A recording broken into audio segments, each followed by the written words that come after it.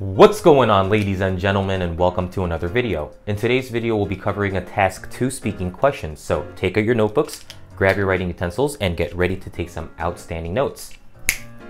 That's the reading passage we'll be looking at today. It's a letter, so pay extra close attention to this one. The first sentence: at present, students are required to meet with their academic advisors. The advisors help students select courses. However, I don't see the point of required meetings. Alrighty, so the writer of this letter does not see the point of required advisor meetings, right? So the beginning sentence proposed that the school should no longer make advisor meetings required. Alright, now let's look for the reason for this proposal. Since the necessary information about the courses is already available on the university's website. Alright, that's a mouthful, so we're gonna paraphrase that and make it a little bit shorter. The necessary information is available on the website. We're done with the reading passage. Let's listen to the conversation. Did you see this letter? Yeah, why? Well, I don't agree. It's definitely not the same thing to just go on the university's website. You don't think so? No. I mean, sure, the basic information is there, but that's not all advisors help you with. Sometimes there are different ways you can meet a requirement for graduation, like different classes you can take. And if you talk to someone, they can help you figure it out. And you can't get that from just reading what's on the website. Right.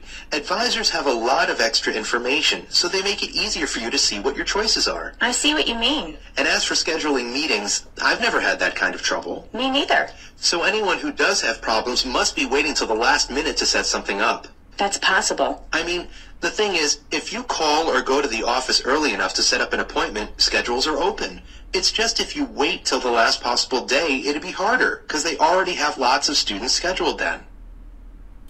The man expresses his opinion about the proposal in the letter. Briefly summarize the proposal, then state his opinion, and explain the reasons he gives for holding that opinion.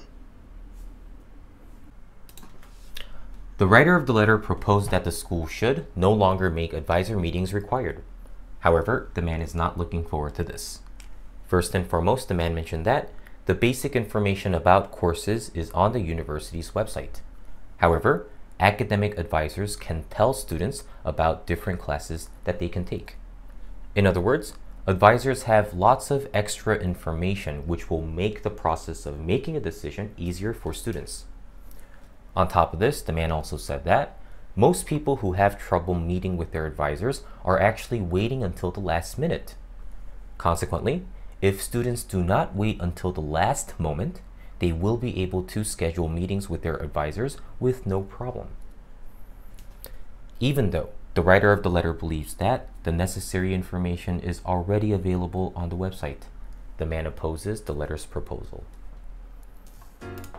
All right, now, after my second reason ended, I think I had about 13 or 12 seconds left, but I still decided to go on and say the ending statement because I just wanted to show you that it's possible, more than possible, as long as you don't stutter and know exactly what to say.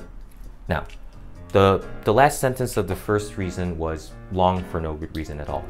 All you have to actually say is, in other words, advisors have lots of extra information that's not on the website.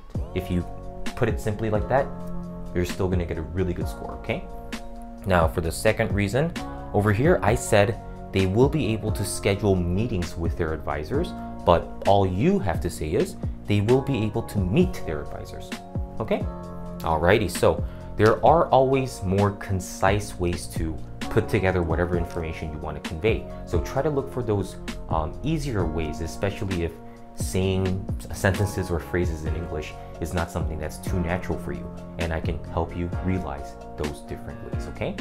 All right, if you guys enjoyed the sample response and the question for today's video, leave a like, subscribe to the channel, share the content, but most importantly, if you are a self-disciplined and dedicated person, reach out to me about my tutoring services.